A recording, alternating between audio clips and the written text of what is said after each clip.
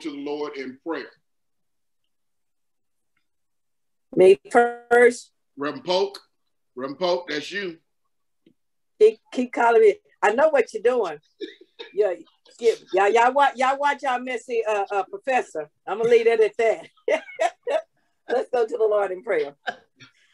Father God, we come to you in the name of Jesus Christ. You are truly the Son of the living God. You are the Alpha and you are the Omega. You are the beginning and you are the end. You are truly a lawyer in a courtroom. You are the parole board that makes decisions about all of our lives. Even when man says no, God, you have the ability to say yeah. Yes. We come right now, Lord God, interceding and standing in the gap right now for Sister Catherine's son, where a man has said that he will never darken the days of the prison, the physical prison that he finds himself in. But based on the stories that she have told, Father God, he has already been set free spiritually, Father God, mentally in his mind, Father God, where it truly matters the most. But more than anything, he is doing a great work for you. He started that work for you behind the prison wall. What the devil meant for bad, God, you've already turned it around for his good. And you are getting the glory. And every time he speaks, God, he is speaking on your behalf. There is a change in the prison walls that is happening based on his conversation with people as he represents you, Father God. But truly, as one who has had their physical freedom taken from them, as one who has been locked behind the prison walls and hear the clinks of those keys turning when it's lights out. God, I come and standing in the gap for this young man, God, and asking that even though they may have said no, God, that there is a day, there is a time, there is a horizon that is going to happen in this young man's life, Father God. Let the one that don't even know why they're going to be granting him parole and pardon, God, grant him parole and pardon, God, and not just down the line, but sooner than later, Father God. Let him remember, even after he has been released, God, because we declare and we decree in the name of Jesus that it shall be so. And you said whatever we would declare in the atmosphere here on earth, that you would declare it in heaven. So God, we declare that this young man will be physically set free from prison one day, Father God, to do a greater work on the outside. The work that he's been doing on the inside, they won't even be able to understand what he's getting ready to do on the outside, Father God. But Father God, calm his spirit, calm his heart so that he will understand that that day will come. Don't let him lose hope. Don't let him hear the voice of the deceiver saying that he will never be released, God, because at the end of the day, you are the ultimate judge, jury, and you are his advocate right now, Lord God. Give his mom a peace and comfort in her spirit so that she will never lose hope, that one day she will drive up that prison before he is getting ready to be released, and he will walk out of there a free man into her arms, God, that there are no more visits behind prison walls, no more visit behind glasses, God. He will truly be free physically as he has learned the lesson of what it feels like to be free spiritually, mentally, emotionally. Father God, let him continue to do the work that you called him to do. The greater work is being done, Father God, and let him never lose sight of who his master is, who his savior is, even being surrounded by all the many voices that are trying to draw him to be a Muslim, trying to get him to be this, that. He serves the true and risen savior, and that is Jesus Christ. We thank you in advance for the victory that one day, God, one day he will walk out of those physical prisons into freedom that you will grant to him. In Jesus Christ's name we pray, amen. Amen. Amen. Amen. God, we pray, Lord, just for, I come, Lord, interceding on behalf of my mother, your daughter, and servant, God. Praying for Reverend Poe, Father, praying, Lord, that as she has gone back to work after retirement, God, taking care of the business that you have called her to take care of, God, tending to the needs, Lord, of my nieces and nephews that you have called her to care for, Father, and us to come alongside of her with, Father, but her commitment, Lord, to them and doing what you called her to do, caused her, Lord, to come out of retirement and do that work. God, I pray that you would give her the peace to do the work. God, I pray that you would give her the comfort to know, Lord, that even when folks are coming at her sideways, even when when the words are not flattering, God. Even, Lord, when folk would seek to test patience, God, that you would let her know that you are the God that sits high and looks low, Father, and you have given her a spirit and an empowerment towards peace, a peace that surpasses all understanding, God, a peace, Lord, that nobody else can take away, and a strength, God, that is only from you. Strength, Father, to fight the battles day to day, even as the enemy seeks to come after her, Lord, through those that might seek to be willing vessels. God, I pray that you would just continue to make a way, Father, that you would promote her, God, move her off the phone, do the things you need to do to put her in position, Father, to where even this would not be a test. God, I just pray just that you would bless her, God, and expand her territory even in this space. Let her be used, Father. Let her light and her witness shine even in this space, Father. Let her be a witness to those who need to hear your loving encouragement, just as she has already, God. And let those reminders of those times, Father, be the ones that can carry her through when she's dealing with folks that would seek to sap her strength, God. I also pray right now, Father, for the travels of Sister Amanda, God, her and her family as she's going out to Atlanta for a graduation for a family member. I pray that you would keep them safe while they're on the road, Lord. And then I pray blessings over those that may be driving now, trying to get to the classroom, Father. Keep them safe as well. Keep us all together, Lord, and let safety and peace and strength flow with all of us as we prepare for this class tonight. This is my prayer. I pray it in your son, Jesus' name. Amen. Amen. Father God, I come right now in the name of Jesus, Father God. First of all, just thanking you for being the great and awesome God that you are, Father God, our maker and our creator, Father God. And Father God, right now I come lifting up Sister Tamika to you, Father God, your child. Father God, I lift up her parents to you right now. I lift up Samuel to you right now. And Father God, right now I just come interceding, Father God, on her behalf, Father God, that you just touch this family, Father God. Unite them, Father God, closer than ever, Father God. And Father God, we know that you ordained family, Father God. So I ask that you provide whatever this family stand in need of to be united, Father God. Father God, we just love you, Father God. And we thank you, Father God, for all that you are doing right now, Father God, in this family, Father God. And Father God, you know every need that they stand in need of, Father God. I ask that you just have your way right now, Father God. And Father God, right now, I just ask that you touch Sister Tamika, Father God. And also, Father God, help her to be what she needs to be in this family, Father God, to help alongside, Father God. And Father God, these parents, Father God, help them to be able to parent the way that you would have him to parent. And Father God, Samuel, Father God, I ask that you would have him to be the son that you have ordained him to be, Father God. Father God, we just thank you right now, Father God. We thank you for the opportunity of prayer, Father God, where we can come interceding for each other, Father God. And right now, just have your way, Father God, only like you can. In Jesus' name we pray. Amen. Amen. Amen. Heavenly Father, I come tonight, first of all, to say thank you for all the blessings that you bestow upon all of us.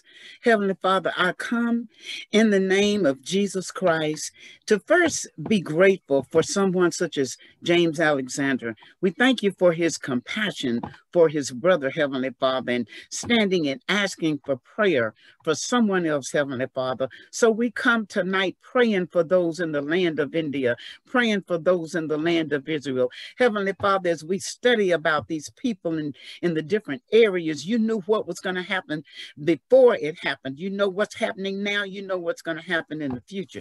Heavenly Father, we are just asking you that you cover these people, that you heal this land and heal these people, that you bless those that are still here, the families who are suffering, for those that they have lost, Heavenly Father. We ask that you bring peace among them, Heavenly Father. We ask that you guide their hearts and guide their minds, guide their hands, their feet, Heavenly Father. We just come praying and asking. We're coming together in agreement, Heavenly Father, that you would come and you would be in the midst, Heavenly Father, that you would have a strong hold, Heavenly Father, and do a powerful work, Heavenly Father. And I just come back again on Reverend Alexander, Heavenly Father. We're so thankful to have him in our midst, Heavenly Father. We pray for him personally, Heavenly Father, and his family and his children, Heavenly Father.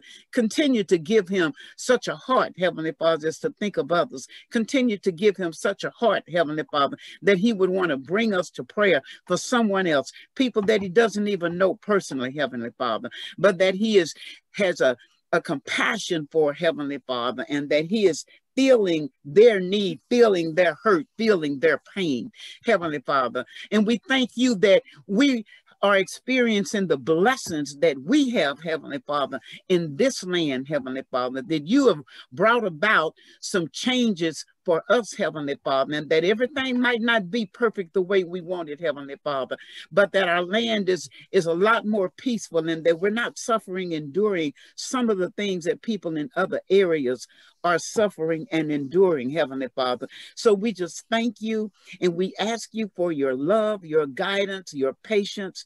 We ask that everything be done in your will, Heavenly Father. And in the name of Jesus, may we always be in prayer for others. May we always have compassion in our heart for others, whether they are doing better than we are or whether they are not doing as well as we are, Heavenly Father. But may we always pray for our friends, for our loved ones, for our enemies, for our families, for everyone, Heavenly Father. You said that we should pray and pray without ceasing, Heavenly Father, and that we should pray for all, Heavenly Father. So we're asking you tonight for your will, Heavenly Father. We pray that your will be done in this land, in that land, upon the face of this earth, Heavenly Father. In the name of Jesus, I pray. Amen. Amen. Amen. Amen. Lord God, we thank you so much right now for every person that has a mind to learn more about you. Lord, you said that if we taste and see that you're good, you will fill us up and we'll be so full that we'll overflow. You said that you will give us the desires of our hearts, and you even give us even more than we could imagine. So Lord, I humbly come to you and say, I'm thirsty, I'm hungry, I want to learn. And I want to be around those that want to learn, Father. And I want you to look down upon us, Father, and see that we have the that we have the heart for you, God. And in you seeing that we have the heart for you, God. When we look in the mirror, God, let us see a little more of you, God. Let us see a little bit of change, God. Every time we look in our own eyes, God, what I'm asking for is, can we see a little bit of you? So, Lord, as we study, Lord, I'm asking that you would fill us up on the inside and then let it flow out like rivers of water to everybody we come across. We're not going to be able to help it, Father. It's just going to come naturally, and it's going to taste so sweet to their ears, Father, because we're going to be that humble servant that is a good steward and a good disciple, trying to be a little bit more like Jesus. Yes, Thank you, Jesus. And we love you and we honor you, and we're going to continue to chase after you. In Jesus' name I pray. Amen. Amen.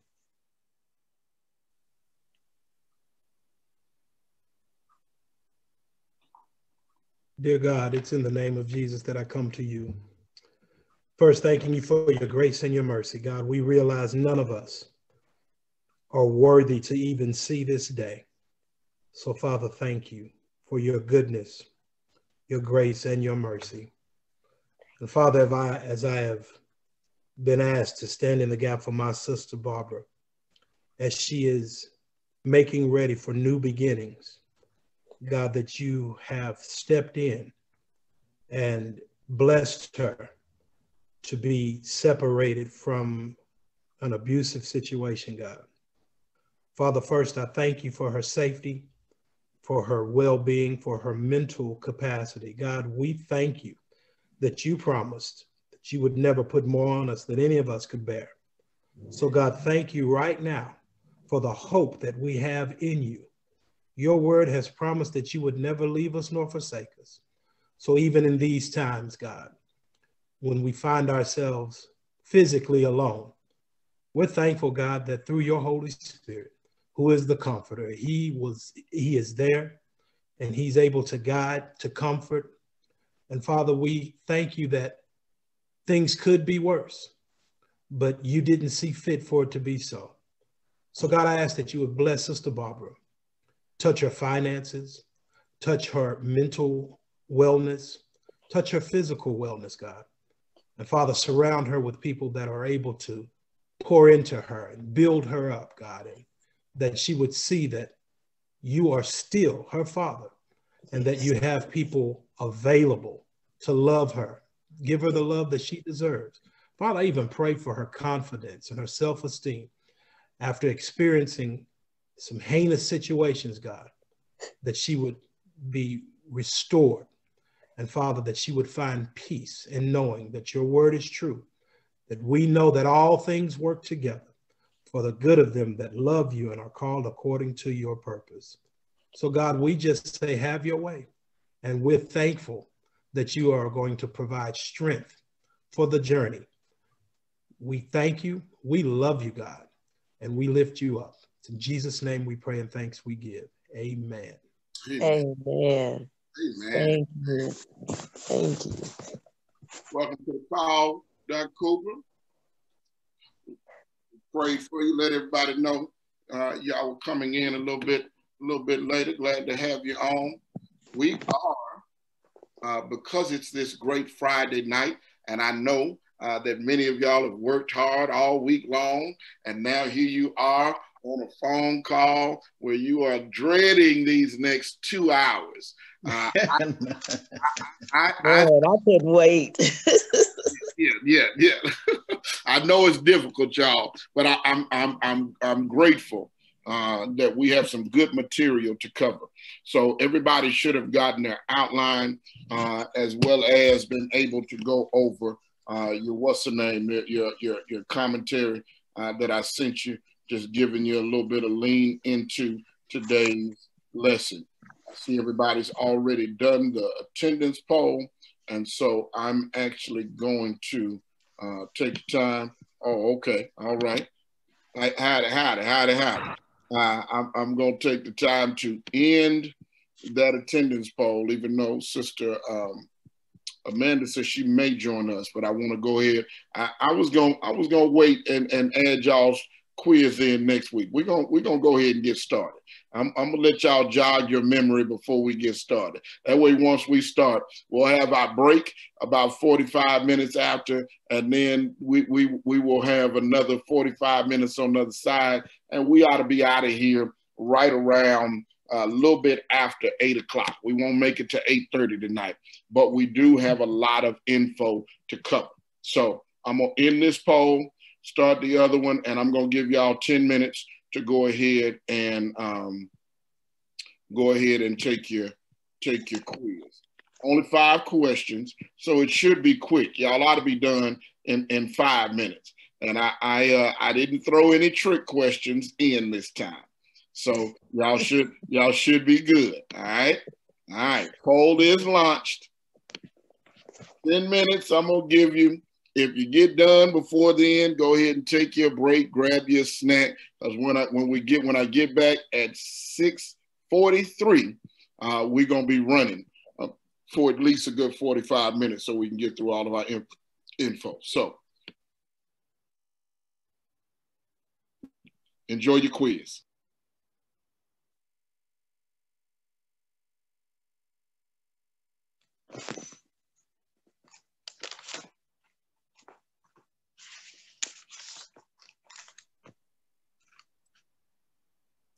Reverend Harper, I'm going to have to leave class for a second. They're having issues with the Friday night Bible study, so I'll be right back in class. I got to leave out so I can log into theirs.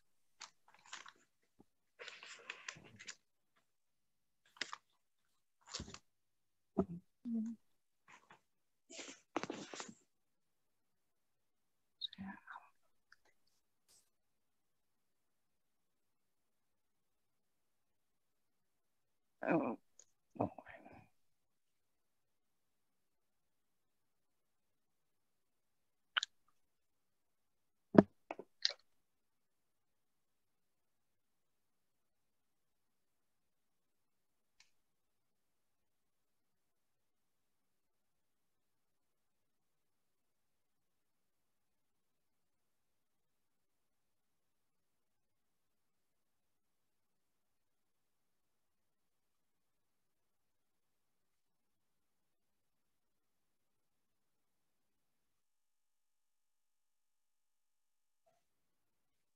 I'm going to fail this test.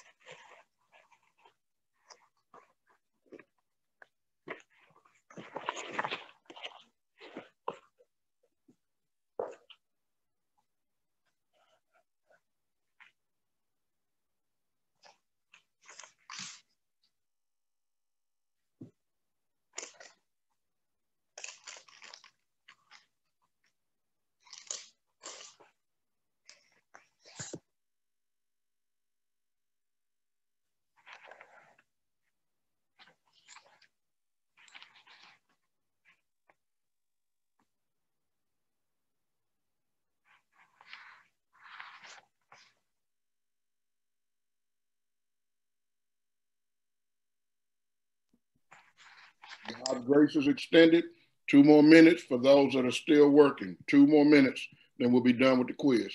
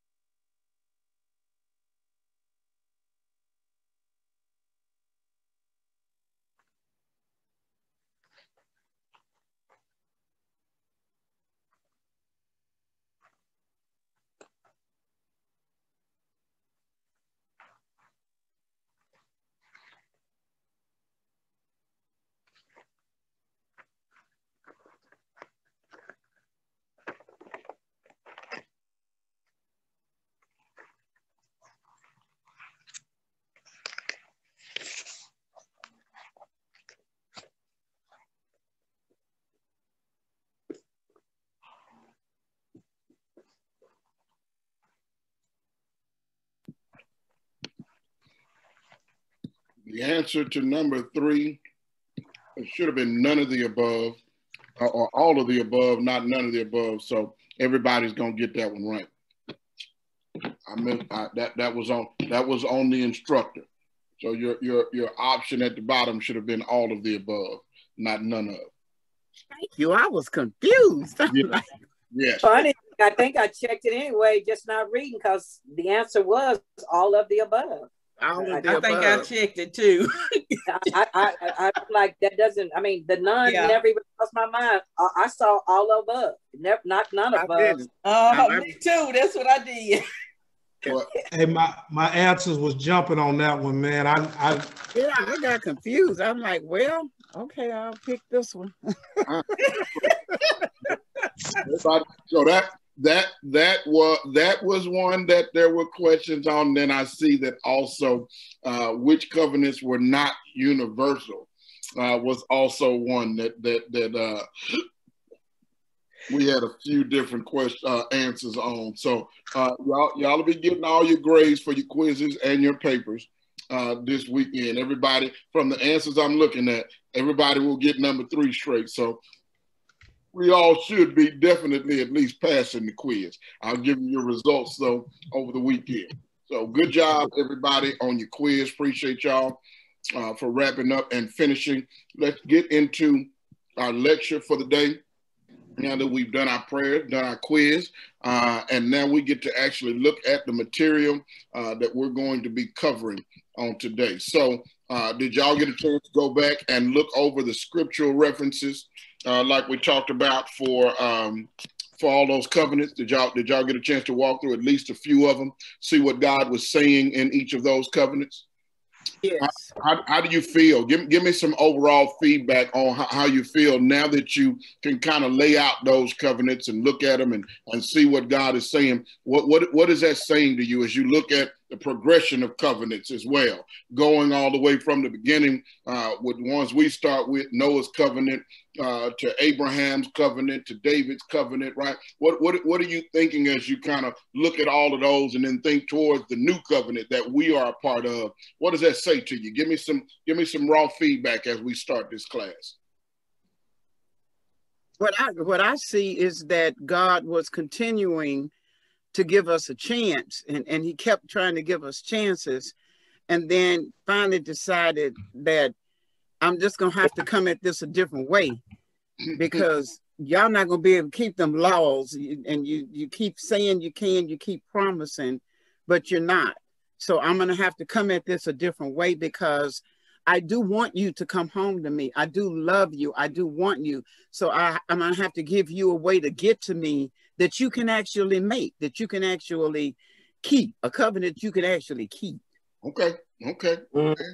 Appreciate the answer. Anybody else? Reverend Harper, I just got 2 words. Yeah. Mercy and grace. That's all I can say. Right. That's all. Got a lot of songs that sing about it today. Grace and mercy. Yes. Your Bible confirms. Yes. The extreme amount of grace and mercy that our God operates with. Amen. That's good. I love it. Reverend Harper, when you said the word extreme, like the levels that he went to continually give us chance after chance after chance, like it was endless. And I went back to, I would have had to go back to the original intent, is that there was a desire in God's heart for our company. Yes. And as you go through and you read, you start to wonder, why would he want company with people like me? When all throughout the Bible, I went back and read when we were doing Amos, as I jumped there, and then I went back and kind of looked at all the minor prophets and all that happened. Why did he want company with us, humanity? Why? Because all we ever did was constantly disappoint him. And this was before he ever decided, like Sister Catherine said, like, y'all just not gonna get it. Why didn't he just, wash his hands before he got to Malachi and said, this is the way that it's gonna be? It's mind-boggling to me, other than a loving and kind God. Yeah. Amen. Anybody else? I love it. It's like God put his foot down, pretty much. No, well, so he did, but he moved that foot. So I don't know if I would say that he definitely moving the goalpost.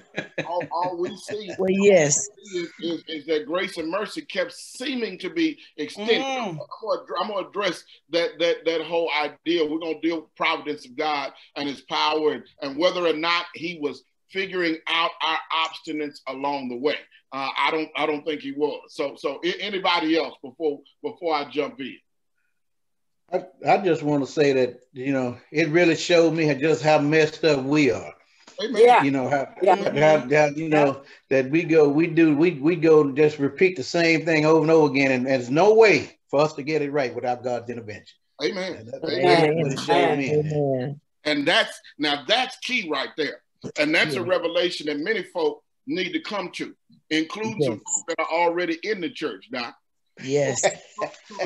Yes. If we were going to look at this thing, you guys, we have been systematically kind of walking out, this plan of redemption from our creation, God's miraculous creation of the world, Him speaking it into existence, to our creation, and seeing the difference between Him speaking the world into existence and Him forming mankind in His own image, and then breathing the breath of life into us that gave us this image of God that He said they made us in. He said, let us make mankind in our own image. And so here we are now with the image of God, but we are still shaped in dirt. You guys, I don't want us to get away from that. We were shaped out of the mud. Amen. The truth of the matter is, from where I'm from, like talk about coming out of the mud, but all of us came out of the mud, out of the dirt.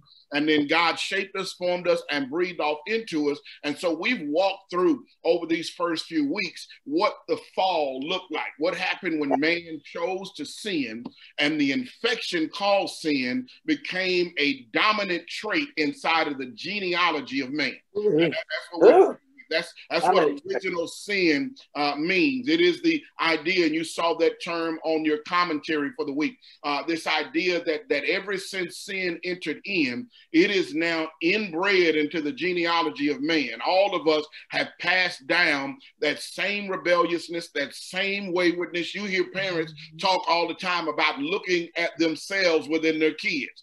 And most of the time, they ain't saying that in a good way. Most of the time, when parents mention that, they're saying the same stuff that I did that was out of pocket. I'm now looking at my kid, and I can see that they have some of these same seeds off in them. Why? Because all of us inherited this from our original father, Adam.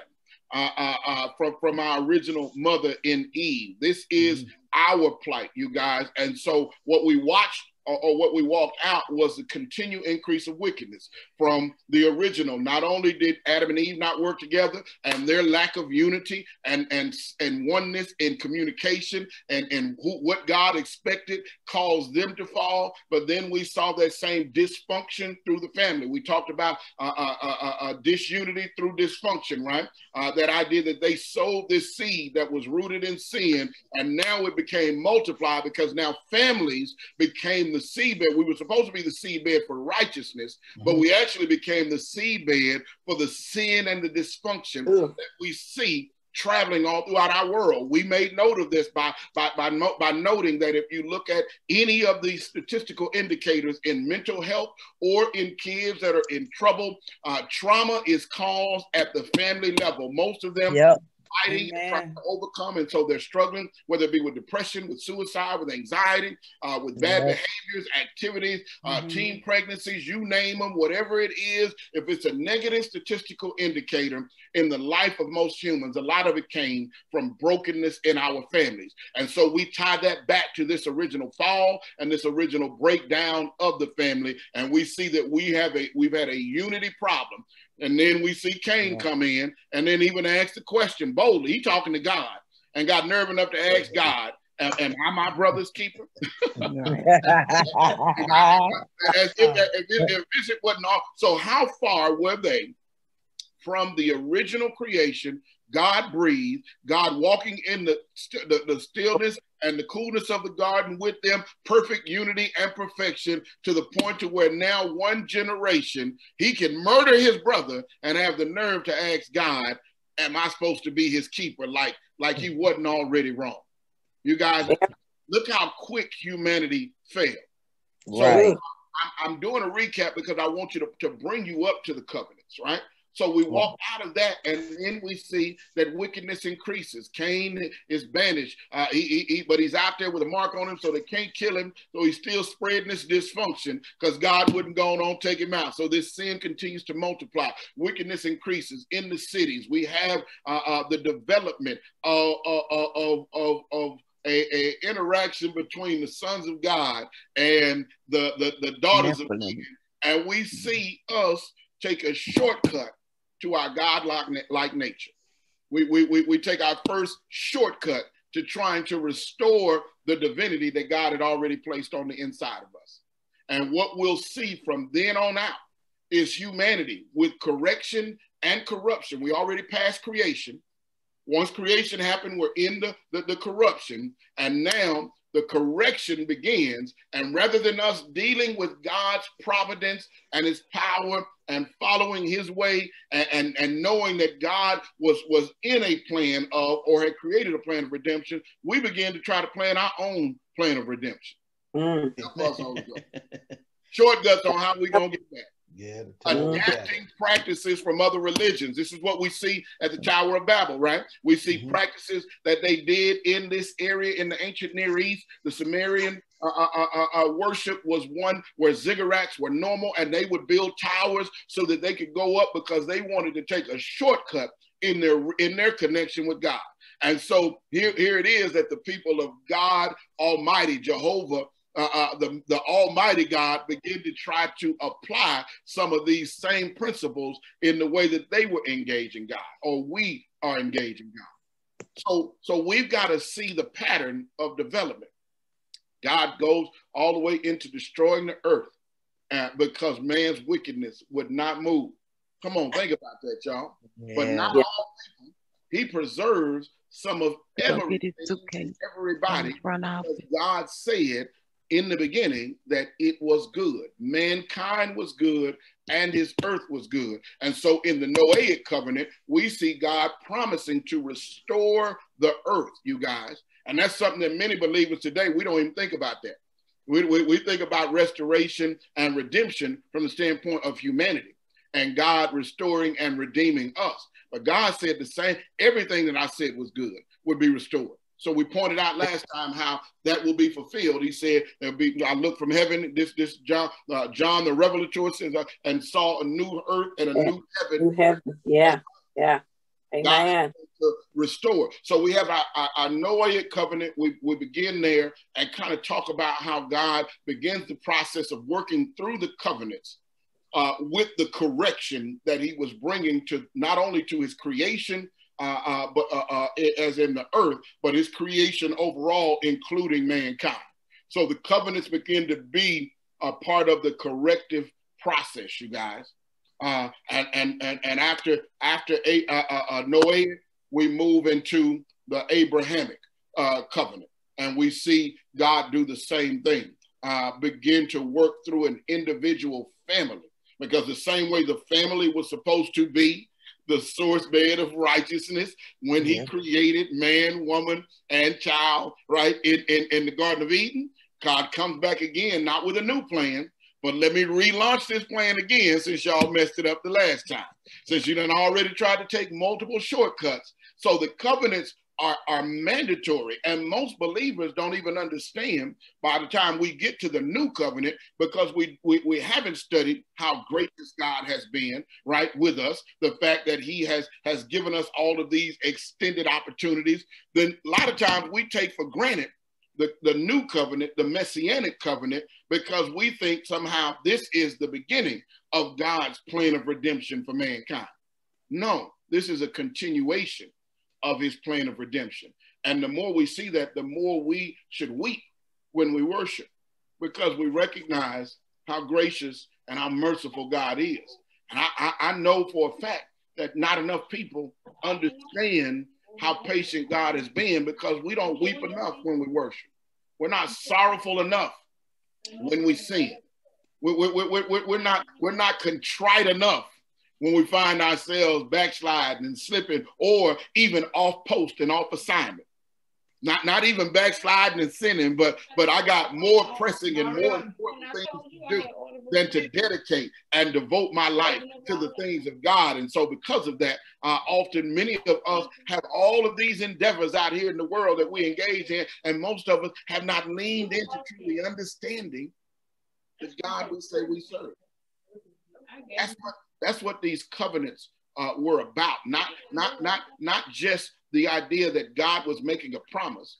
It was the promise that we made in return, right?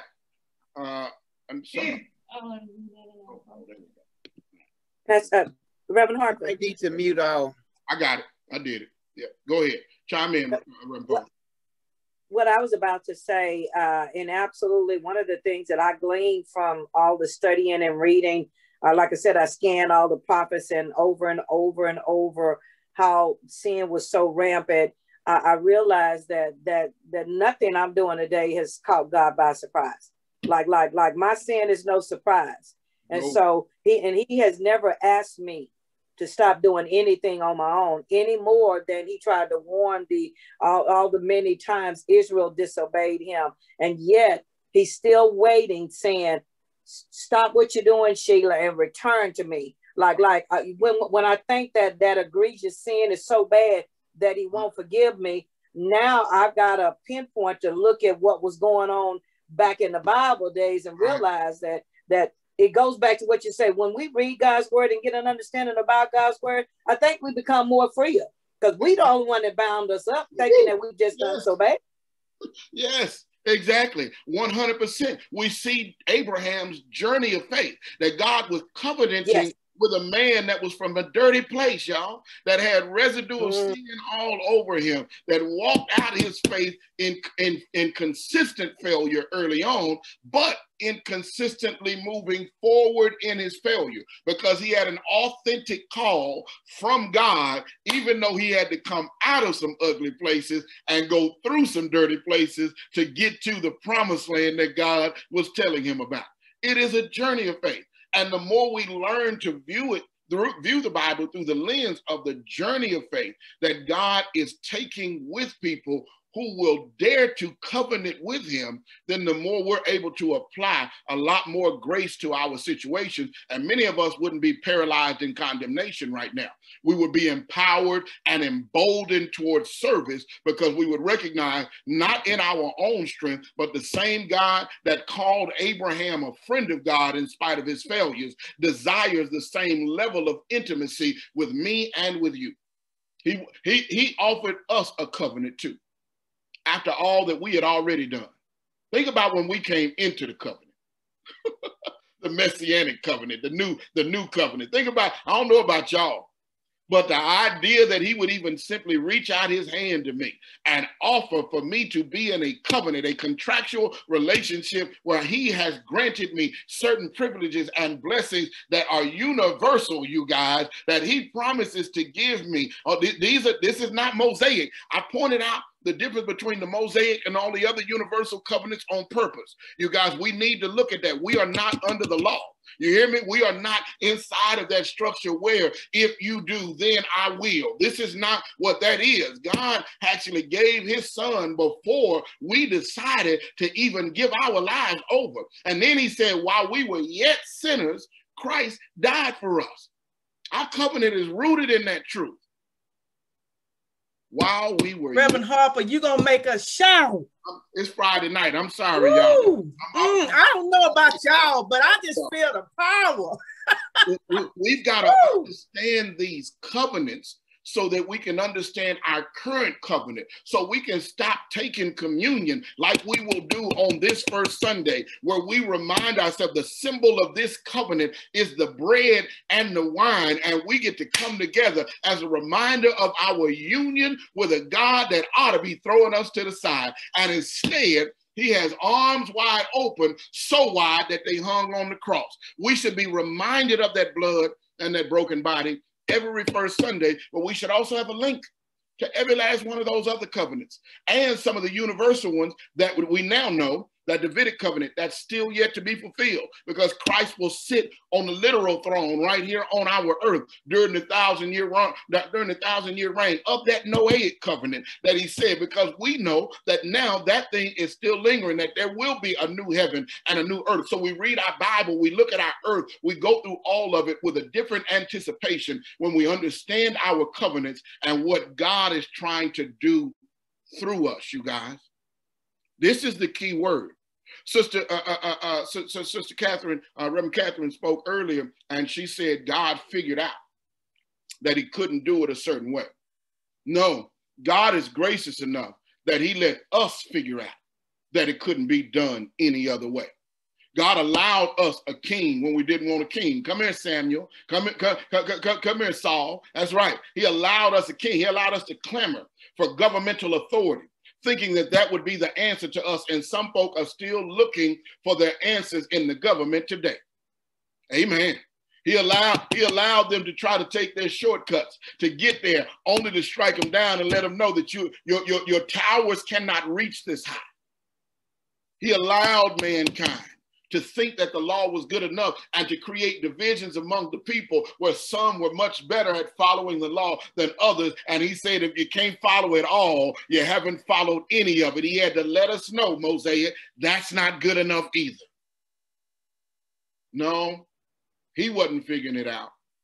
He had to let us figure it out.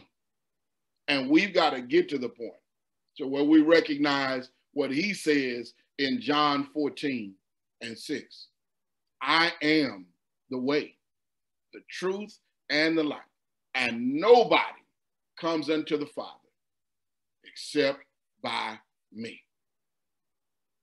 And he put his blood on it, died on the cross. So this messianic hope, this new covenant, is an extension of a graceful God that we have watched. If you've read the Bible, if you've understood the story. And this is why teachers and preachers like yourself and some of you lay people who aspire to be in these spaces or simply want to grow in your faith have to have a deeper understanding, because you got to be able to give somebody the whole story. Without your understanding, how do you give it away? Amen? So we're walking you guys through these covenants to catch us up so that we can stand firmly. By the time we begin our march through the New Testament in the final 4 classes that start next week, you will know what everything is built on. All of this was the foundation. And many folk preach and teach the gospel of the New Testament without the foundation of the Old Testament, without the foundation of the covenants, without an understanding of the fall and the effects of original sin and why we needed God to redeem us through the Messiah. So we give a very shallow presentation of the gospel. And we got a whole bunch of folks that are running down aisles, and all we're telling them is if you confess with your mouth and believe in your heart the Lord Jesus and that God is raising from the dead, you shall be saved. And folks believe that, and they come and they want to believe it. But how do you believe that he rose from the dead if you can't even believe that he covenanted with Abraham in his flawed state in the Old Testament? How do you go from one to the other? Because then you'll continue to elevate the deity that he is, and he should be elevated. But his act will seem like something that you do not deserve because you don't. But because you don't have understanding of why he did it, and that it's a continuation of his promises from the beginning, and that God is still restoring his thing that he created good and bringing it back, you think that this is an individual thing and not recognize you're a part of a broader plan of redemption. And we don't paint that picture well, you guys. We don't paint that broader plan of redemption picture very well. Tell me how you feel about the presentation of the gospel to you within or without these covenants. Did you receive it that way? Did you understand it that way? Did you recognize the continuation? Did you see that bigger picture? If you didn't, then how does that affect the way you see the work of God when we start talking about the story of redemption? Tell me how you feel it. Well, I'll chime in. It's always been presented, been in church all my life, pretty much. And you hear the good news. It's kind of like watching a good movie, but just starting in the middle and not, it's still a good movie. Right. But you didn't watch from the beginning. I mean, you think about it, how good The Color Purple is.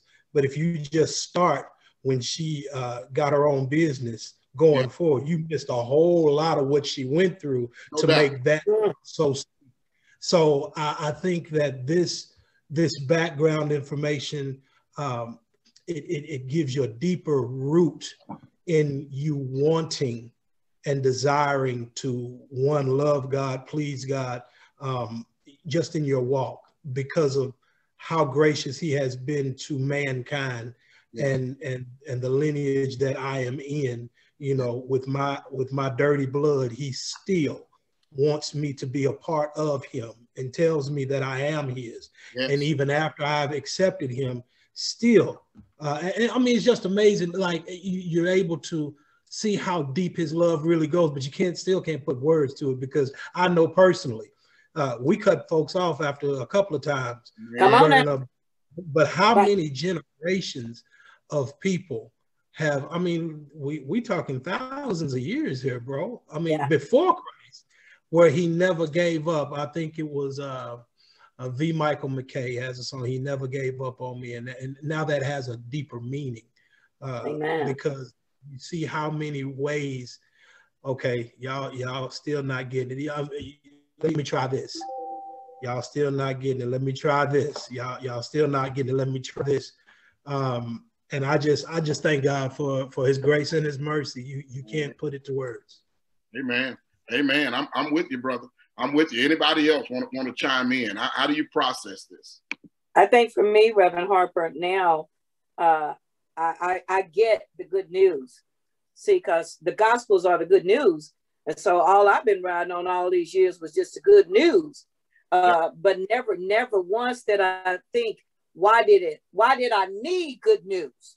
Like I never thought, did it not click in my head that if there was a need for the gospel, which is the good news of Jesus Christ, then what was going on that there had to be some good news? You see what I'm saying? So now when I read the Gospels, I get it. Like that's the good news. Even my salvation came about because of a whole bunch of stuff that went on in the Old Testament and a whole bunch of things that happened. So I get the good. I get the principle divide, the bridge that brings the Old Testament into the New Testament, and why you can't have one without the other. Yes. Amen. Amen. Anybody else? Anybody else? Chime in. That's good. Reverend Harper, I just want to chime in. You know, I told you before, in my paper, I said, sometimes I just can't put in the words. Yeah. And it's really making me emotional. Yeah. Because I'm just thinking about the grace and the mercy. Come on. And, oh, thank you, Lord. Right, right. And I said this week, when you sent this, I read through it. But I did understand the part that I did understand, the grace and the mercy, how he kept giving chance after chance after chance after chance, you know. Yes. And for me, it's a foundation. It have already empowered me. And for one, I think about all this grace and mercy he gives to me. I'm just looking at it personally. Yes. That he have given to me, he's still giving to me. Yeah. And it makes me want to give that away to others. Yeah. Have that same grace and mercy toward other people. And I'm like, who am I? Who am I? Lord have mercy. My dirt. Lord have mercy, just giving me chance after chance after chance, even though I wasn't born back then, but it all led up to me. Yes, Lord have mercy. Amen. Amen. No. And thank you, Lord. Sometimes beyond yourself so that you can truly see it within yourself. Yeah. The more I expand the picture to see how gracious he's been long term, the more I understand how much it means that he's still extending grace to me today. Yeah. He's been giving it over and over throughout the generations, and he's still got enough grace and mercy left over for me today. That's powerful, you guys.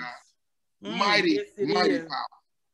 I appreciate your raw sharing. That's what we need. Listen, we began this. I sent you out the document. It says we have moved from God's perfect creation to a fallen creation and watched as mankind grew increasingly wicked the further that we got away from God's original plan that was built on oneness and fellowship with God.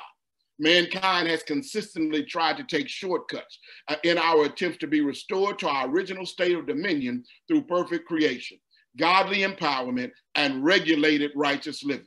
Those are necessary to pay attention to. He gave us, in our original state, you guys, he gave us a power of dominion through that perfect creation in God, our relationship with him, through also a godly empowerment to be able to live out the task that he put us here to do. But he also gave us a regulated righteous living. We were supposed to live inside of the boundaries of what it was that God actually desired from us and designed us for. But most of us have been going against our original design since we were created. And this is the image of God, the imago Dei inside of us. We're fighting against that. God's image is the thing that should dominate no matter how much flesh we're wrapped in. It was diminished because sin came in and became an infection that was passed on throughout the family of Adam and Eve and eventually throughout the entire human family. This is our original sin that we brought up earlier. So how many of you have processed in the past the role of original sin in determining your need for salvation? Anybody? That we understand that we were inheriting sin from Adam, not just our actions. Yes. We get that? Yes. Okay, amen. Do we really process it though? Have we really thought about what that looks like? That sin has been an infection that's been passed down to us for thousands of years? We're talking about the coronavirus right now. We've labeled it a pandemic because it's worldwide. Do we recognize this was the first worldwide pandemic? I think what I have heard and how it was played on the flip side, instead of looking at it as a infection, something you want to get rid of, it almost it enables some people in thinking, well, since I've been like this, I didn't have any control, or I didn't have a say so. So it gives a false sense of comfort in that it's okay to be this way. Amen. Born in sin, shaped in iniquity, huh? Or the fact that, Reverend Harper, or the fact that, well, it won't kill me like the plague. It won't physically kill me.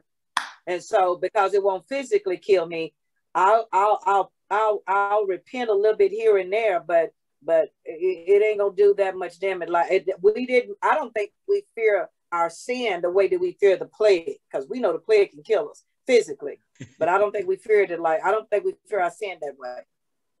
That sound like Satan in the beginning. What did he say in the garden? You shall not surely die. Surely die. And many of us have listened to the voice of Satan when it came down to how we interact with this thing called original sin. You're exactly right, because we cannot see the infection, because we do not see it manifesting itself in a sickness that makes us cough or grow boils or lay down in the bed, whatever that thing might be due. We don't see the death, the physical death coming. We can't see the sin-sick nature of our soul. So we have listened to the lie of Satan that says, you shall not surely die. Surely die. As aggressive, fighting against this original sin, this original infection, as we should be.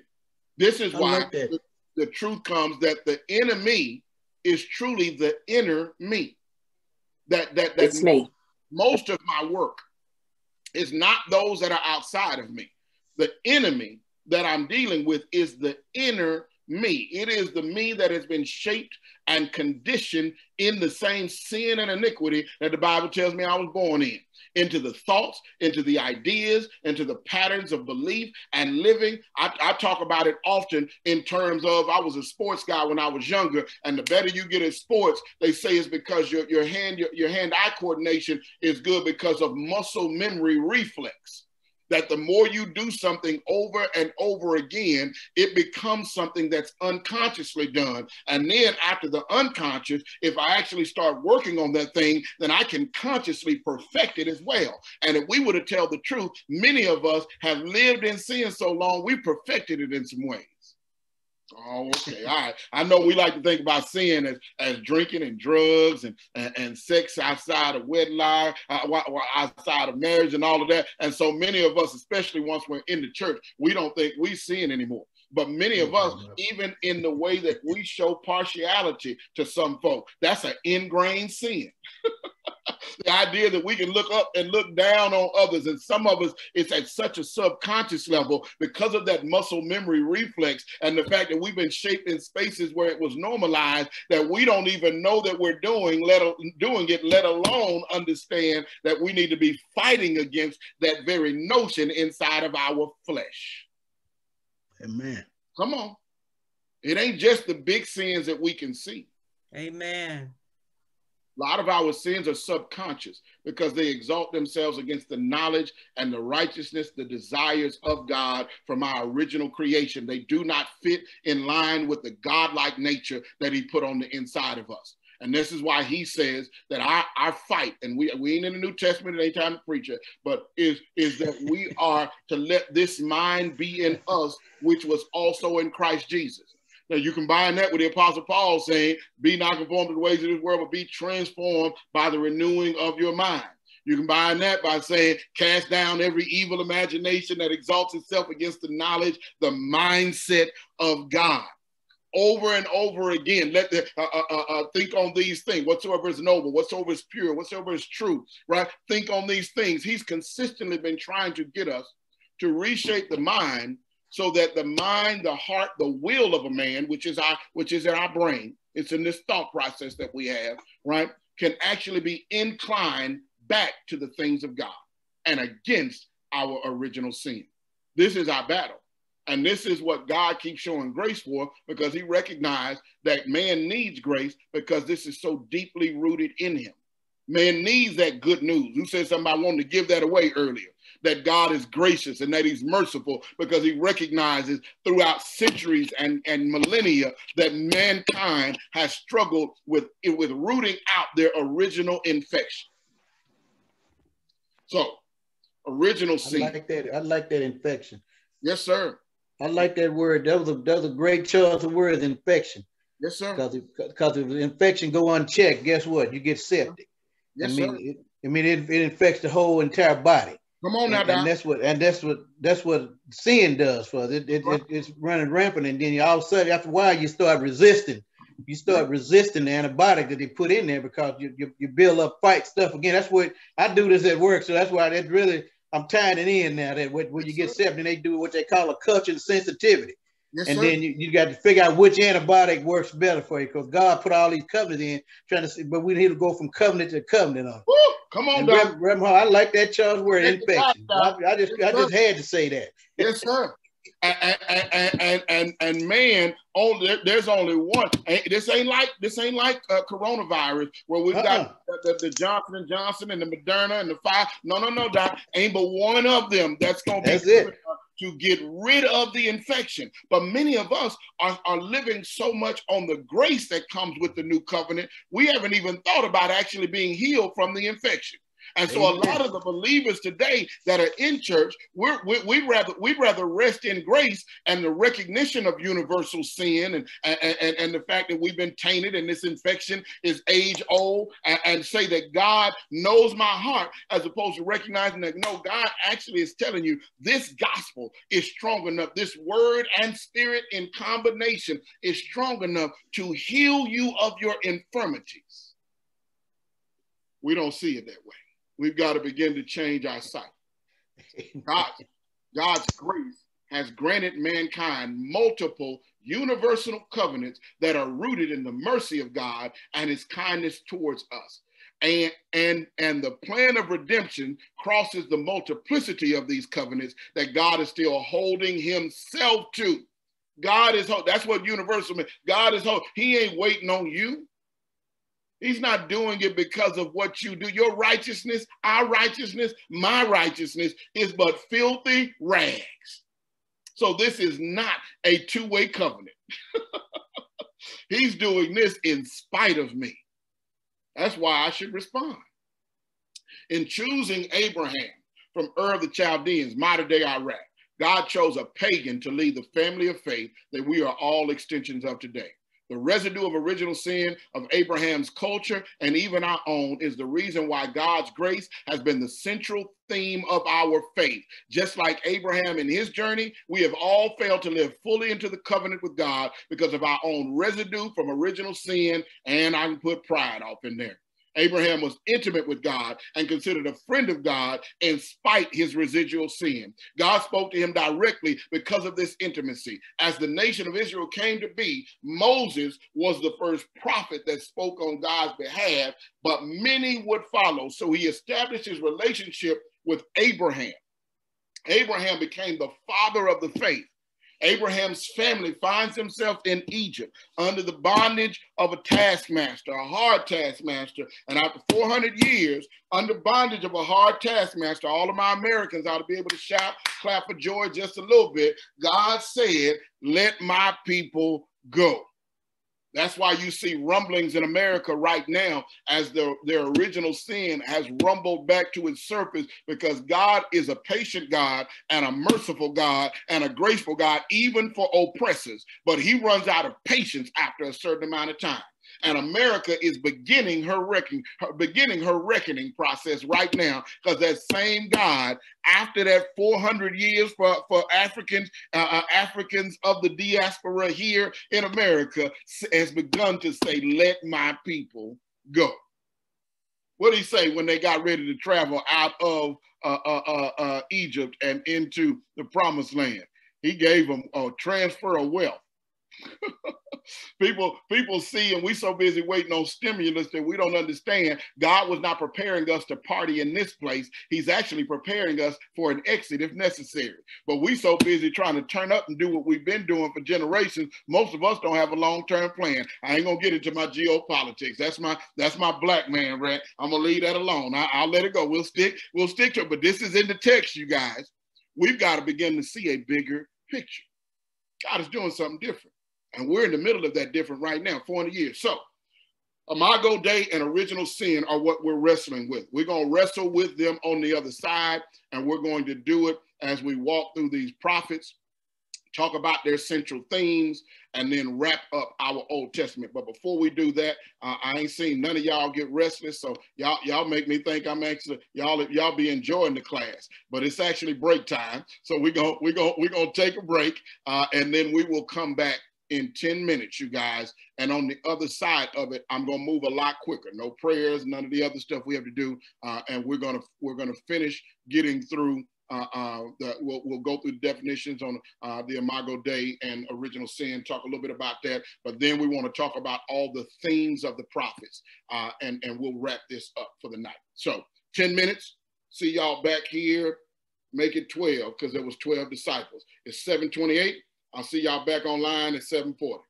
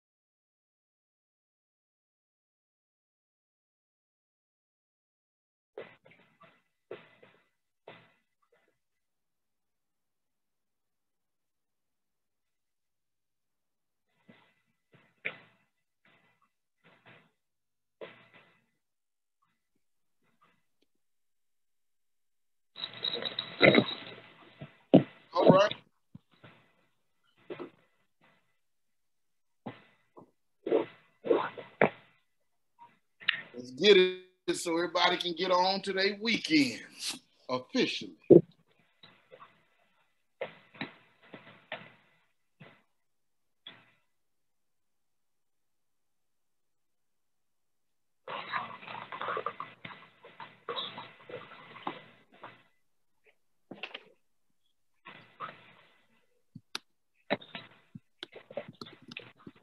I wish I could have a weekend. Who was that? Oh, Sister Deb. You don't get no weekend. Well, I say weekend, but you know, I'll be at the church most of the day tomorrow, Sunday, still working, got some counseling. But this part will at least be over. I guess that was a little bit better. You working? I take this over working, clock it in. Amen. Amen. So you got to clock in tomorrow? Yeah, I have some challenging people. You got a woosah. We'll make sure to throw you in the prayer request, though. Yeah. Oh, please. Please do. Please, at the beginning of this, we got you. Yeah, in a minute they be about to trigger something. My mama knows something about that, don't Amen. Amen. All right. Well, let's get at it, you guys. So my goal is to have us out of here in about 30 minutes or so. So that means we're gonna be moving quickly. All right. Let's pull our screen back up on the screen share and jump at it. Where we at? Boom. All right. There we go. So for us, you guys, obviously we get down to the bottom line of this, which is that through all of this, God is working in us to restore his original image, the original thing that was good. It was not the dirt. It was not the lump of clay that was good. It was the body that was animated by God in his image and for his purpose that was good. So when we look at this, we want to look at this image of God thing, make sure we understand the concept. This is a broader theological doctrine. It is not just a Christian doctrine, as you see. It's the doctrine for Jews, the doctrine for Muslims, as well as particularly the Sufi sect of the Muslims. And it says that humans are made in the image and the likeness of God. This is a necessity to understand, because if that's the case, and all of us were made in this image, then the divisions of this world, some of them that have even been codified and enforced through religion, then though that puts a false nature on that religion that has enforced this. Our colonial religion that was put in place, our slaveholder religions that were put in place, were in direct opposition to the actual word of God. There's no way that we can ever claim, and you know, people get upset with me because I say this fairly boldly, that the religion of slaveholders was the religion of Christianity. Some people honor those people. They honor those theologians. They honor those pastors and teachers and leaders that were there. There's no honor in that for me, because for me, that's in direct opposition to what the word of God actually says. If we are all made in his image, how am I ever able to justify abusing, taking advantage of, oppressing another human? One of the other reasons why we had to spend as much time in the prophets. I wanted you to understand Amos. I also want you to go back and understand the true reason that God destroyed Sodom and Gomorrah, that it was not homosexuality, was because many of us are dealing with nations that still exist in this framework today. And a bunch of these folks are claiming to love God. Wow. We've got to, it is not mine to judge that individual. It is mine to look at fruit and to determine whether or not that fruit is the fruit of the Spirit or not. And I can tell you very, very, very plainly that there are a lot of actions that have been justified in the name of God that had nothing to do with God. And we have to begin to be able to see stuff like that, because there are people, especially inside of the Black community, that reject our faith because of the slaveholder's hand that has been on it. And we've got to see the faith beyond and before that and understand God's original intent and intention. And by learning and going through the prophets, we actually get to see what God says in rebuke of nations just like America. America is not the shining city on the hill, the Zion that many conservative evangelicals would like to paint it as. She's got skeletons in her closet, and they are skeletons from the mass murder that was committed, and for a lot of them under leadership of people who claim to be following after the Christian faith.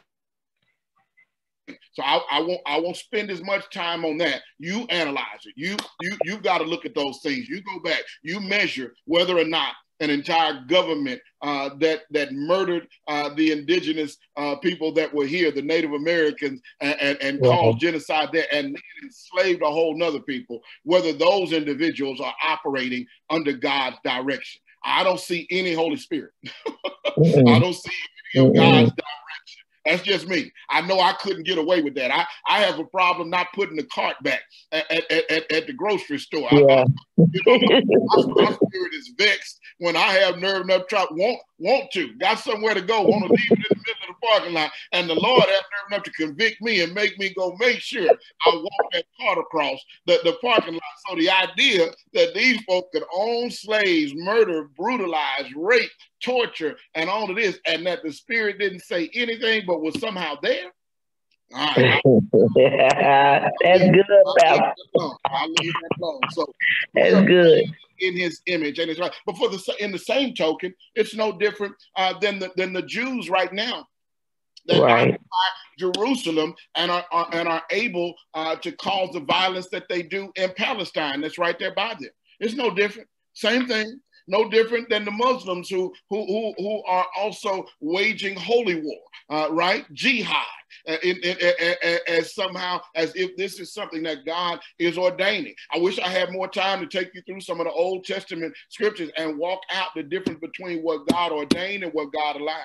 I really do wish we could walk through some of those things. And I hope you take some of the future courses where we're walking through Old Testament and really taking more time with these scriptures. But what I know is that if we're all made in the image of God, there's a whole lot of activity that's gone on in the name of God that had nothing to do with God, because God values all life, not just life in the womb, not just white life, not just life of folks that are privileged, but all life. So how are we made in God's image? I want to look at that real quick before we move on. Reverend Harper. Yes. Before you go, real quick, before when you went to saying that hopefully some of us will take the Old Testament class, let me tell you something. Before I took this class, it had never happened. I was scared of Old Testament. I wasn't even sure as I was going to be able to even understand half of what was in the Old Testament. But just through the teaching so far is that I'm definitely not afraid of it anymore.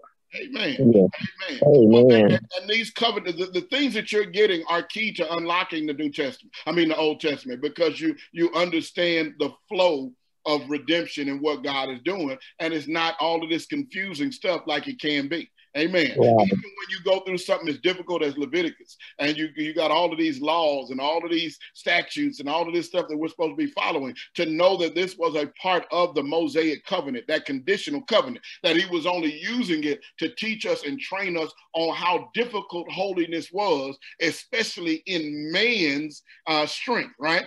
Without the Holy Spirit and without that empowerment, that we couldn't live into a perfection. So understanding is everything. So I appreciate that. Let's get into these three different views of what it looks like to be made in the image of God: the substantial view, the functional view, and the relational view. The substantial view says that the image of God within us is our soul. It's the essence of man. It is, if you were to try to put it into terms that we could understand, it is the computer that drives the entire network. It's that source computer. It is the space. And listen, here's the reason why computer is a great analogy for the soul, because the computer can be programmed with whatever program you put on it. Boom. That's good. The computer receives an infection, that infection can crash the computer. Yep. The computer was made to function for you. It was made to operate a certain way. But we, by putting the wrong thing on it, when I was younger, they used to have music sharing, and LimeWire was a thing back then. My mother probably getting the highs now, because when we were younger, she first came home from prison, she had a couple computers that got crashed by my brothers and sisters, the twins, because they kept downloading music that kept putting an infection on the mainframe of her computer. Yeah. And many of us, based on the stuff we've talked about, what we're exposed to, family violence and trauma, community stuff that we go through, we've gained infections that have harmed our soul. But our soul is the original image of God on the inside of us. This is the thing that makes us an animate being, aware beyond our mindsets and these temporary states that we're in. This is the part of us, the soul is the part of us that is actually, it is the part of us that is eternal. The soul lives on. So once we are gone, this soul is going somewhere for eternity. Whether it is to be with God, come on up, well done, my good and faithful servant, or whether it is depart from me and we being cast down, that's going to be up to us to deal with based on where we stand with him. But the soul is eternal. So we've got to start looking at that. That matters. If that's the eternal part of me, why wouldn't that be the primary portion that I'm sowing into? If the soul is my primary part, if that's the eternal, why are we taught to focus so much on the body? So much on the mind. Wholeness is mind, body, and soul. Some of us have been working on our body and our mind forever and can't get it together because we don't recognize that true work and transformation starts at the soul level. So the image of God within us is this soul, this eternal nature that's on the inside of us. But the image of God is also functionally the authority. He said, I made man in my own image and I gave them dominion. That's huge right there. That crosses over, you guys. That's not for some of us. All of us have that eternal soul on the inside of us.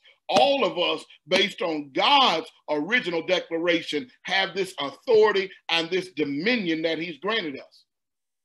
So how do we deal with the fact that especially us, everybody on this call is African in roots, right? Whether you African American, whether you are Trinidad, whether whatever your space you come from, you have African roots. But African roots all around this world, the authority and the image of our souls has been diminished systematically. How are we working to repair the parts that have been diminished? How has the gospel that we've been taught through European lenses helped us to repair the part that has been diminished? You would think that our blackness didn't matter. Yeah? No, but somehow all of these black individuals have the same diminished state of their soul. So while my blackness does not elevate me above any person, because I can't be partial. I can't turn around and after dealing with racism, be racist myself. I can't turn around and after dealing with white supremacy, turn around and now advocate black supremacy. But what I must understand, especially before I get to a gospel that was supposed to be restoring and ultimately restoring me to my original form, where the image of God is within me, I've got to understand how that image has been reduced in particular people. Y'all tracking with me? And for us, that particular people, for us, is folks of dark skin hue. So we've got to know that plight. We've got to understand that. We've got to recognize how our authority has been taken, not by the God who created us, but by some evil folk masquerading under the witness of God, right? And trying to give us a paternalistic, do what I tell you to do religion, as opposed to a transformative, restore the image of God in me religion. And those are two different things. And many of us have had a do-right religion that's been handed down to us, not a restore the image of God in you religion. And we've got to understand the difference between the two, not only for ourselves, but for the people that we've been called to give it away to. So that when we give it away, Sister LaShawn, we can give it away in a way that empowers a generation that does not see power in the Christian faith. And there's power there. If we simply go back to our original goal, restoring the image of God in every man and woman that God brings us in contact with. That's a revolutionary concept, you guys. Because by restoring that, I have to restore awareness of my soul, care of my soul. Soul care becomes something intentional. I have to restore and help them to understand the dominion and the authority that God has given. And then last but not least, I have to help each individual, if they are being restored into the image of God, understand the relationality, that we are like God, that we are created as an us and not an I. Let us make man in our own image. And most of our problems today come because we are just like Cain. Am I my brother's keeper? Is that my job, really? To take care of, to care for, to be concerned about the well-being of somebody else? Am I my brother's keeper? Yes. That's why he said that the commandments can be summed up in two things. What are they, y'all? Sum up the commandments. Love the Lord thy God with all thy heart, with all thy soul, and love thy neighbor as thyself. Boom. So yes, if the commandments can be summed up in two, yes, I am my brother's keeper. And in that, if I'm going to love him as myself, check this out. Here go the issue, y'all. Here's the caveat. If I have not allowed God to restore his image in me because I don't understand all the ways that it's diminished, how am I going to help somebody else restore the image of God in them? So I am, in essence, a lot of times loving them just like I love myself, but it's not a full love. It's not a whole love. It doesn't become a restorative love. Some of our love, if we're going to be honest, has been to tell people to lower their expectations. Especially as Black folk, we're scared of failure. We're scared of conflict. Our ancestors taught us this to preserve our safety, preserve our yes. You were told to bend down, to minimize, we squashed our own divinity. Anybody gonna say amen or ouch? Amen. Amen. That's what white supremacy has done to us in this space and around the world. So my revolutionary concept is not to elevate my Blackness, it's to elevate the image of God on the inside of me. The fact that I stand equal and eye to eye with any man, woman, boy, or girl all around the world, no matter their stature, no matter their income, no matter their ethnicity, because we were all made in his image. And we've been bowing down for far too long, Black people. Amen. So God wants us to raise up, not so that we can rise up, like you said, to do what our oppressor, our enemy has done, but just so that we can be restored to the original image of God that he created us in. And then we'll see what we're truly capable of. Most of us can't even dream at the right level. It is outlandish, right? Or the anomaly for a Black woman to grow up thinking she can be the president of the United States. For a Black man to even think that. But you know how many young white children run around thinking that and dreaming that as a normal dream? Yeah. There are no limits that tell them they can't, right? CEOs of companies and the places of control. And this ain't about having control in this world. Because if you know me, truly know me, then you know that I am one who believes in living outside of the matrix. So I'm not concerned about the world. I'm concerned about the image of God on the inside of us. Amen. Amen. So when we restore that, we'll restore that eternal soul. We'll restore that God-given authority. We'll walk with it like you got it. That's what some people call me cocky, but they see me walk with God-given authority. I walk because I know that it's not based on what I've done, because I'm a flawed, sinful human being. But the grace of God that covers me and the spirit and word of God that empowers me tells me I can go anywhere that I want to go. That's the image of God restored in me that you see, you guys. All of us should have that. Amen. Amen. And then we got to get back to the us and not just the I. One of the things that allowed us to be weakened for an extended period of time is the fact that we were broken down and fractured into small groups, you guys. And those groups began to focus on self-preservation. And we've whittled it all the way down to where we're just concerned about one family at a time. When we came over here, we were clans and tribes. We were not individuals. We were not I's. We were us. We were we. And the faith that we serve starts off with a we, Father, Son, and Holy Spirit, us. Let us make man in our own image. So if we're made in his image, relationally, we have to get back to the us and the we and not the I. That's when we will be showing ourselves to be operating in our God-like spirit. So we went over original sin, you guys. You see the major prophets and the minor prophets. Major prophets are the ones most of us know and have heard or seen somebody preach out of. The minor prophets, not as much, but I would encourage you to go through them as you can. It is some good stuff in these books, especially when you begin to look at the earth through in the continuum of God restoring all of his creation. Then what you see is how angry God is. Right? You see the anger of God, that we are diminished, that the image of God is diminished in man, and that his earth is diminished as well. So what do we see? Major prophetic themes. We see a message of repentance, right? Y'all saw that in Amos? Repent, you, O Israel. I know what I said about all the other nations, but you, O Israel, have some repenting to do as well. Then we see judgment in the face of disobedience. They were in exile. God kept sending them through stuff. Could it be that the fact that we have allowed this people group who did not know God to shape the way that we understand God has put us in a place where we now no longer worship God truly? And because of that, some of the stuff that we're dealing with ain't from the white man himself, but is actually based on our own wickedness that we live in right now. And the fact that we have not come back to God's word. Could it be? It could be. It could be. It is. I believe so.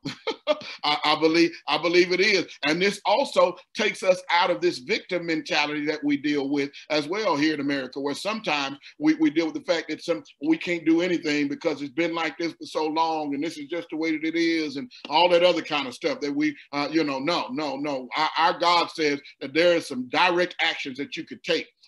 And it is the message of repentance after our disobedience that will begin to allow us to look for a time of future blessing, you guys. God is a restorer, and it takes time sometimes to restore because we're stubborn and we keep on fighting to go back to the thing that caused us the trauma and the problems in the first place. So some of it ain't going to be pretty, just like Abraham's journey wasn't pretty. But we see the prophets over and over again showing us that there's a time that you can look forward to because God is a restorer. So he's never going to allow us to stay in ruin the same way he will never allow us to sit in sin.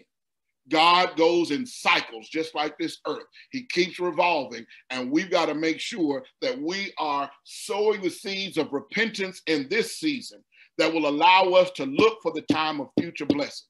Amen. And we saw some of the Israelites receive these blessings, and we saw some of them still struggling. Amen. So the theme of worshiping one true God is also one of those things. Over and over again, he deals with our idolatry.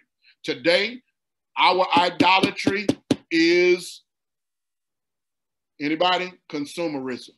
That's what I was going to say. Money.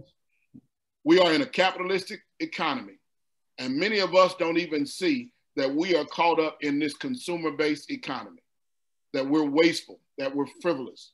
It's one of the number one things, that we love and are controlled by this money, that we are trying to get to where the money resides, Oh, okay, that's something else. That's viral social media stuff. But that's our disposition. We're trying to secure the bag. Most of us, we've spent our times and don't even realize it. These are things that we end up recognizing after, but folks are supposed to be raising families, and because we're so caught up in the provision side of raising family, we don't actually get to do the parenting side of raising families. And many of our Black folk have suffered with getting older, recognize that we gave them everything, but we didn't actually parent them. And we got a whole generation, 2 of them now, that's running around on the loose, that have been provided for, but they have not been parented. Why? Because we too, even under the guise of righteous, take care of your family. No, we've actually gone further than taking care of them. We've gone into teaching them how to live in and revolve in this same consumer society. And our kids are more infected with it than we were. We're going to be real? Amen. Amen. All right. Amen. All right, we got, y'all know I ain't gonna cut no corners. We're gonna go on and say it like it is. So right on, bro. Right the prophets were saying these things thousands of years ago, y'all. They were telling us about our idolatry. Worship one God. You don't need no golden calves. Don't turn the gold of your oppressor into a statue that reminds you of your oppressor. They say, one of my favorite artists, Toby Nwigwe, he's out of Houston, African cat. He say, Lord bless my people going through all their pain. We not slaves, but we really love the whips and chains. Now, for those of my older crew that don't know whips and chains in colloquialism, the whip is the car, the chain, obviously the chain is the necklace that we wear. But he says that we're going through pain, but don't judge them, Lord. They ain't slaves, but they're really in love with the whips and chains. That's our generation now, y'all. Yeah. That's because we leaned into and talked about some of this idolatry now. We're going to have to deal with that truth. And we've got to become the prophetic witness against that truth now. Amen. So accepting God's love and mercy on the other side of that. What did we start this thing off today? Rejoicing, because we see it through the extension of those multiple covenants, how deep his love runs, how extensive his grace and his mercy are. And then being just, especially to the poor, and knowing that God will ultimately triumph as the prophets in all of the doom and gloom let you know, but there is a God. Here you go, Reverend Poe, this is the good news right here. But see, good news is not good news if you ain't gave them the bad news first. And most of us so busy trying to give people good news that we ain't gave them the bad news that happens if they don't accept the good news. We got to water down good news, y'all. All right, y'all getting me excited again, and it's almost time. I'm excited. And then the last one, messianic hope. Over and over again, the prophets were prophesying about the ultimate vaccine for our original infection, Jesus. So let's look at a few key passages, and then we are out of here on this great Friday night, and I'm going to let y'all loose. Let's look at some key passages. So first, let's look at the posture of the prophet.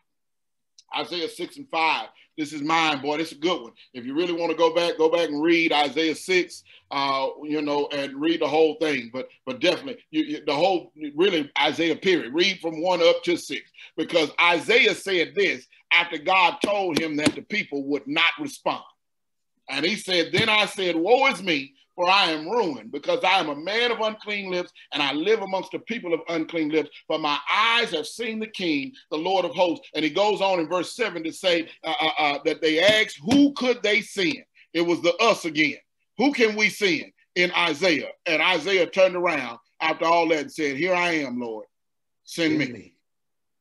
Send me to speak to a wayward people that do not know that they are lost, worshiping idols, to speak to a folk that will hear the preacher preaching and reject his word, to even send me who now recognizes that I too live in this same place, that I bought into this system, that I am a man of unclean lips, and I dwell amongst the people of unclean lips. A preacher is not ready to preach, a teacher, a prophet, whoever you, if you ain't been through this, then you ain't really came through your calling yet. And you got a whole bunch of folks that call themselves. Because the first thing God do, he remind you of your wretchedness. Right. Yeah. Rich undone. Don't preach from no high horse. Oh, no. Amen. I'm preaching about what us done, not what y'all done. That's right. Amen. So this is the posture necessary for the prophet. But then we see the power of God's judgment in Ezekiel 9, verse 1 through 11. I'm going to let y'all read that one on your own. We ain't going to go through because I don't want to extend our time today. But then we also see the plight of God's people in Ezekiel 37. We see God telling them that it got so bad, it was a mass casualty event. It's a whole valley full of dry bones. You know what it takes to create a valley of dry bones? Bombs have to be dropped for valleys of dry bones, or you got to be ambushed. Somebody got to get you from the top down to kill all of your people and to have a whole valley full of dry bones. But check, that's what we're looking at. That's what America looks like for the colored person. It's a valley of dry bones. I know we love to celebrate the anomalies, the ones that squeeze out the folks that make it. But y'all do know that while 30% of us gone on to college and graduate and living well, that over 70% are living still in those same treacherous conditions. Terrible education, terrible access to funds, housing, all of these health care, all of these things that sometimes in our suburban state we can take for granted. They become our norm. We think everybody has them. No, most of our people are actually in the valley of dry bones, dealing with generation after generation of bad education, generation after generation of bad housing, generation after generation of bad health and health care, generation after generation of financial ruin, generation after generation. That causes valleys of dry bones. And most of our communities, that's what they look, even the ones that dress up nice. The Soto dress up nice, but look at that graduation rate. And I ain't talking about over a short time. I'm talking about look over a 15-year period. Yes, that's true. I've looked. Have you? Dry bones. Oh, yeah. All the way down to our middle schools and elementaries, y'all. Yes, some make it out. But we got to start seeing this different. God is prophesying. Now, true, the systemic nature of God is prophesying judgment to the nation that created that. There's no doubt. But he was also telling the people that if you don't begin to help bring these things back together, then these things will be like this forever. Restoration is in the hands of God's people. So, to apply to God's people, the purpose of God's correction, what was it? Amos 5. Y'all just got done reading this one. Verse 24 said, we love this because Dr. King quoted it. But let justice roll down like waters and righteousness like an ever-flowing stream. Let justness, living justly, equality for everyone, loving my neighbor as myself. He said, let that roll down like waters. And because of it, righteousness like an ever-flowing stream. We're supposed to be preaching until this is our reality. Amen. The promise of messianic hope. We see this one, and most of us don't see messianic hope in this. He says, I am going to send you Elijah the prophet before the coming of the great and terrible day of the Lord. He will restore the hearts of the fathers to their children and the hearts of the children to their fathers, so that I will not come and smite the land with a curse. That Elijah is not saying he's going to bring Elijah back alive. Y'all, Elijah got caught up to be with the Lord. He never died. We know this, right? Y'all with me? Yes. Right? He never actually died. But the manifestation of him coming back, who was Jesus meeting with when he was up there at the Mount of Transfiguration? Elijah and somebody else. So there was a piece of Elijah's spirit that's already in this continued manifestation of Jesus. So these are figurative. These are allegory. This ain't direct right here. What he's saying is Jesus is going to have to say to contend with the prophets of Baal, to contend with the spaces where there is not proper worship. I'm going to send you the one who can teach you proper worship. Can I tell y'all a little something before I close? This is my contention. Most people are waiting on God to destroy the earth through fire, literal fire, right? That's what he said. So I think some of that is our reality when we look at global warming. But it ain't him that destroyed it. It's our waywardness and our sin. Can I tell you the other way I see this? Jeremiah said it was like fire shut up in his bones. This gospel, this good news, this calling, this anointing from God, this push for righteousness, this demanding that we line up with God has the potential to be fire. And can you imagine if we actually set the world on fire with the knowledge of God's redemptive plan? Would it destroy the world? No. It would destroy the world's systems. Yes, it would. Yeah. It would destroy the world's systems, not God's creation. Because remember, when he was talking about destroying them, he destroyed their way. He preserved his goodness. There you go. I believe he wants to destroy this way, but it's going to take a revolution of believers, all set on fire And understanding that we all have the spirit of Elijah in us because we have the spirit of Jesus in us. He wants to set it on fire. So this is the promise. Promise is in us and through us. What did he say in the last days? He do what? He said that there would be dreams and visions, and that the young people would prophesy. And then after that, what did he say that was? He said it was after the tongues of fire came and sat on everybody on the day of Pentecost. Amen. I want to sit there for a minute because that connects us to Isaiah 6. That's the commissioning of a prophet, you guys. When God commissioned Isaiah, he took the coal that was on the altar and he cleansed his mouth. That's why he said, I'm a man of unclean lips and I dwell amongst the people of unclean lips. So the cleansing that God says is going to happen at the day of Pentecost when the Spirit rests on everybody is that I'm going to cleanse your mouth and I'm going to put my message back in it. And we have not seen that broadly in this world we live in. We have not seen broadly. We've seen preachers that have been touched, but we ain't seen whole congregations be touched, y'all. God is waiting on all of us to be set on fire, not just a few preachers and teachers. Last but not least, and then we out. Posture of God's people as we wait. What are we supposed to be doing? What are we supposed to be doing while we wait? Whether that wait is a literal wait because the Holy Spirit has not descended on us yet and we are waiting, or whether it's the wait as we wait on the Spirit of God and the sons of God to be revealed and daughters of God to be revealed and for our army to come together. How are we supposed to be operating while we are still in this space? Jeremiah 29:4-7. We love 29:11. Everybody know 29:11, right?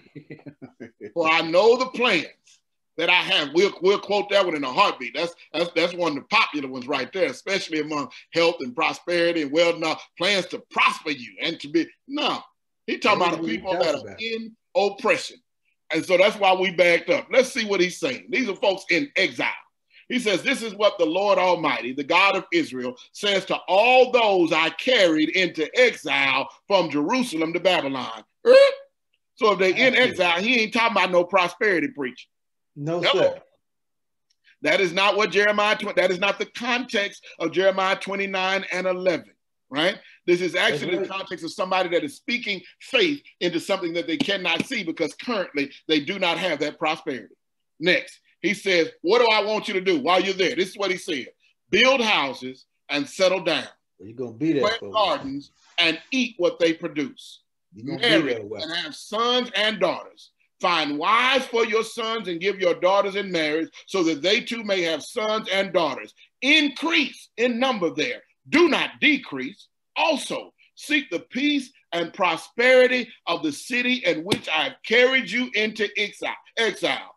Pray to the Lord for it, because if it prospers, you too will prosper. So here's my truth. As much as I am anti-matrix, I cannot hate America in this season. I have to seek her welfare. I cannot hate the colonialists because I actually have to desire their redemption. This is the difference between some of our black and woke theology, because it leans in towards an anger and a hatred, but our new covenant does not allow those who are not gracious enough to be included, that have been grafted in only by grace and mercy, to now exclude somebody that needs the grace and mercy. No, this is why, y'all, our faith is so peculiar, because it don't make sense. It does not make sense at all that I'm supposed to love my enemy, pray for those who despitefully misuse me and abuse me. God says this is the posture his people are supposed to be in. And when we come back on the other side of this, he said all this while his people was refusing to hear. That the Jews they were so chosen they couldn't hear it. This was our issue. They were the chosen people.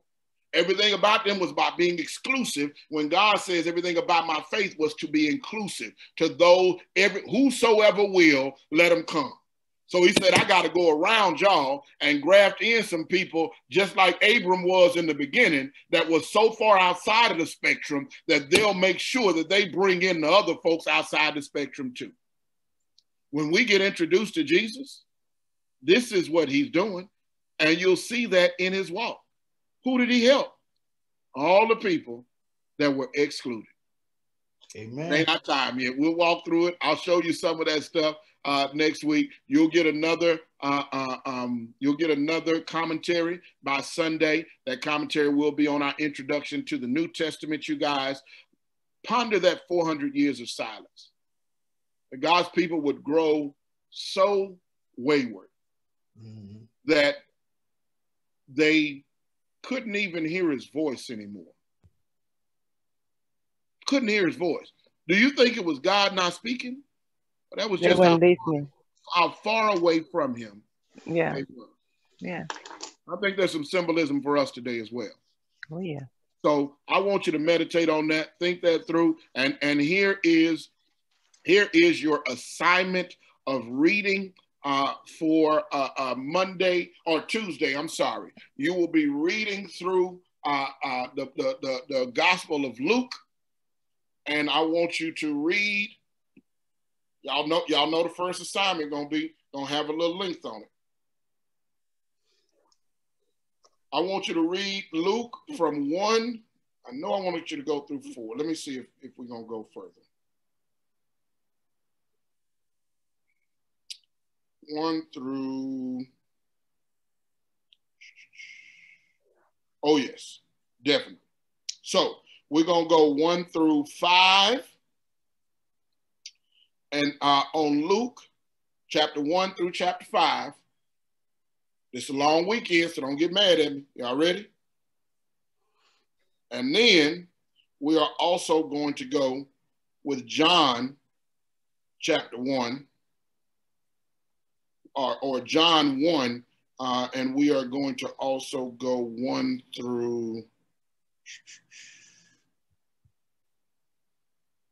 oh yeah. Yes, 1 through 5 as well. So you got 10 chapters over the weekend, long weekend. That's Friday, Saturday, Sunday, Monday, into Tuesday. So that's less than 2 chapters a day, you guys, if you start today. All right? You said 1 John? Just John 1. Gospel of John. We're going to read from the Gospel of Luke. We're going to read from the Gospel of John. Okay, so gotcha. 1 through 5 in each one of those. Gotcha. To jump us off in this New Testament conversation, okay? Because we're not going to obviously get to read all of the Gospels, because after that, we transition into Acts by Friday, and all of our last few classes will be on the foundations of the church, and you actually get to the pillars of worship, fellowship, discipleship, and stewardship. And that's how we will end the class. I was talking about a group project for you guys.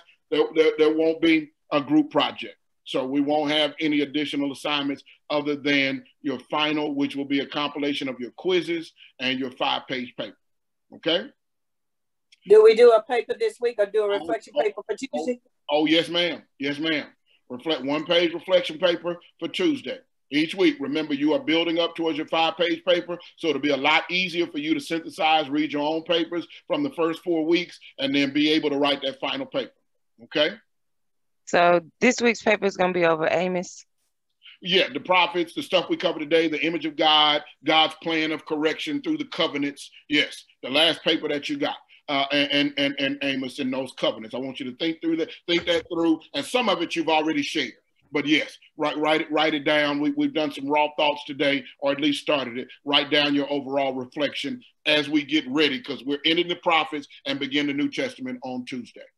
Okay? Good? Sounds good. Look, I didn't lie. I said we wouldn't be on to 8:30, but I didn't plan on keeping you this long either. 8:24. Yeah. Let me pray for you. I pray you were blessed and got something out of today's class, you guys. I really am excited with the dialogue and the conversation we continue to have. Be encouraged. Know that learning and growing in God is a journey of faith. And God is as patient with you, and even more so than you are with yourself. So every time you want to condemn yourself and put yourself down, remind yourself, as we stated today, multiple covenants and multiple failures by multiple thousands of generations of people, he still offered you grace today. So if he offered that grace, he knew who we are, where we at, and the growth we need. Take baby steps and keep moving forward. Amen? Amen. Y'all are doing wonderful. Y'all really are making me peacock proud and hyena happy. Amen. All right, let me pray for you before we go. Father God, we thank you, Lord, for these, your servants, God, these, your children, Father, these who are made in your image, God. Restore us, Father. Restore the image of God that dwells in all of us, Father. Not, Lord, for our own purposes, Father, but so that we can be restored to the original design that you had for us, Father, and that we can carry out the purposes that you have for our lives. Bless each household, God. Remember every prayer that was prayed at the beginning of this call. Keep us this weekend, Father. God, our thoughts and our minds, give them clarity even as they write and prepare for Tuesday's lesson, and give them, Lord, understanding as they open up your word and read your gospels. We thank you, we love you, and we praise you. Now bless those that were not with us this evening. Keep us until we come together again. This is our prayer. In Jesus' name, amen. Amen. Amen. Love Good night, y'all. everyone. See y'all on Tuesday. Good night. Amen. Lessons.